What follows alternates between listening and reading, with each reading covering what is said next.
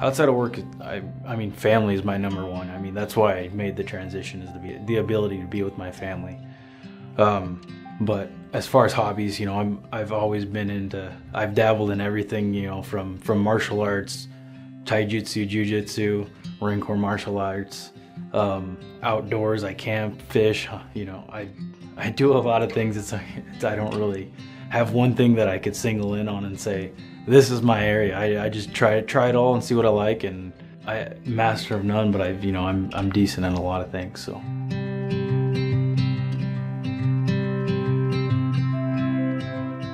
For real estate, I definitely like helping people. That was my previous career, was in the Marine Corps in the sheriff's office. I was always helping people.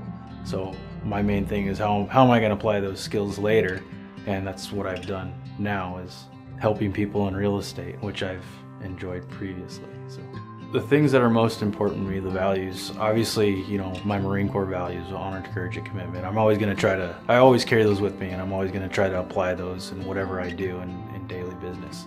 And then just the dedication and professionalism that I used and learned as a police officer and a deputy sheriff, that goes along right with it. So I'm always bringing those, and how am I going to apply this, and upholding those standards and values.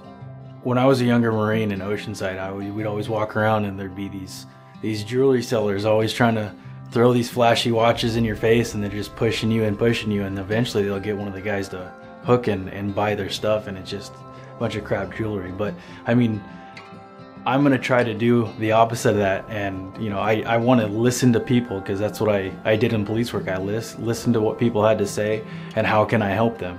So that's what I want to try to do now, is what do you need, what do you want, and I'm gonna sit and I'm gonna listen, and I'm not gonna talk and push anything on them. I'm gonna get them exactly what they need to help them and solve their home buying or selling problems.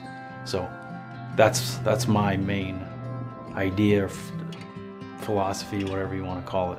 I'm Kyle Cameron with John L. Scott.